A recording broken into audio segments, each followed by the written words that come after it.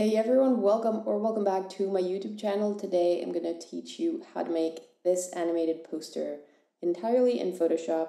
This is a post of mine from a couple weeks ago that went crazy viral on Instagram, and I'm going to show you exactly how I made it. We're going to start off with our base image, and I want my video to go inside the basketball hoop or ring or whatever you call it, and I'm going to do that by grabbing my pen tool. You can also do the curvature pen tool if it's a pretty simple shape like this. And I'm just going to make a rough selection and then fix it up later. I'm going to press A on my keyboard to get the direct selection tool. This kind of works like an Illustrator that if you click, you'll get your point selected. And you can add it the little handles and all that good stuff. And I'm going to go in there and fix all the little mistakes. All right, once we're pretty happy with the result, we are going to click on the selection. I'm going to give it 0 feather radius, and then I'm just going to click on the layer mask. That'll make a layer mask. I want the opposite, so I'm just going to press Command I to invert it. Now what we can basically do is underneath our image, just drag and drop your video, the video that you want to put in there. I'll go with this beach. Resize it and place it wherever I want. Now the important thing to know is when you're working with videos in Photoshop, the important thing is that it always remains as a smart object, so do not ever rasterize it. All the rest you can do. You can add any type of crazy effect, gradient maps, halftones, as long as it stays as a smart object, it's still going to be seen as video. So how can you watch the video? You're just going to go to Window and select Timeline. It's basically going to show either this, or it's going to show a little window where it says Create Timeline Video, or create frame animation. If you get the create frame animation, there's a little arrow next to it. You can click on that and select create video. And then you'll get exactly the same thing as I have.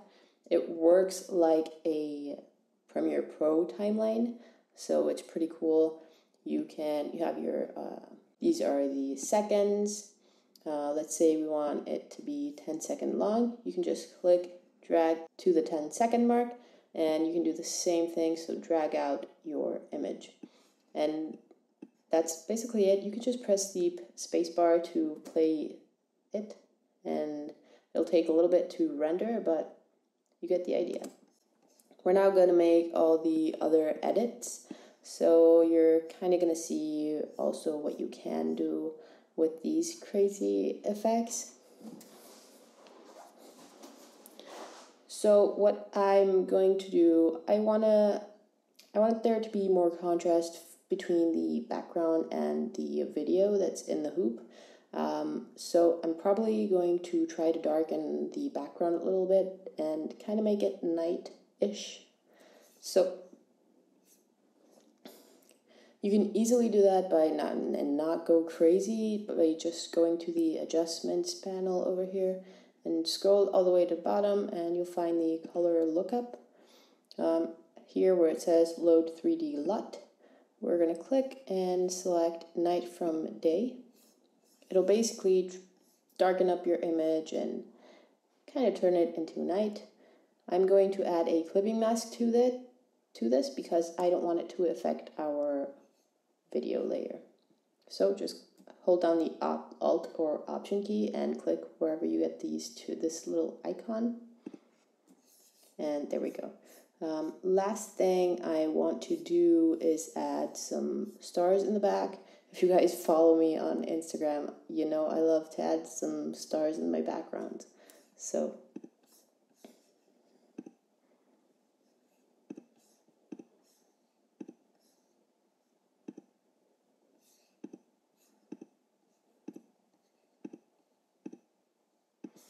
I'll just drag and drop a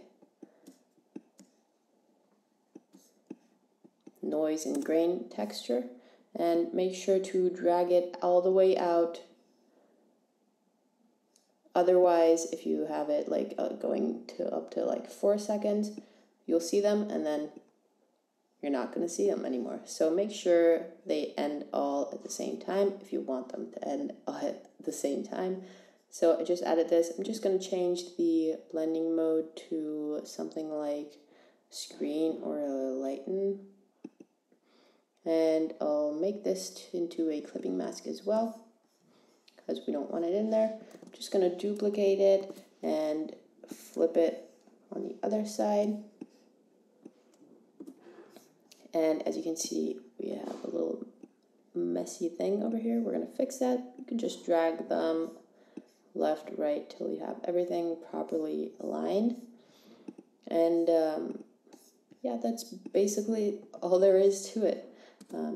You play it back, you have a pretty cool animated poster inside of Photoshop, which I think is pretty amazing. You can also add your text and all the other stuff obviously later, but this is the basic. To export it, just go to this little arrow on the bottom left of your screen. You can click on it. It's going to render your video. And here you have all of the render options. So you can name your file, select the folder you want to save it into. I usually go for size same as my document size, but if you want a different size, you got all the options over here.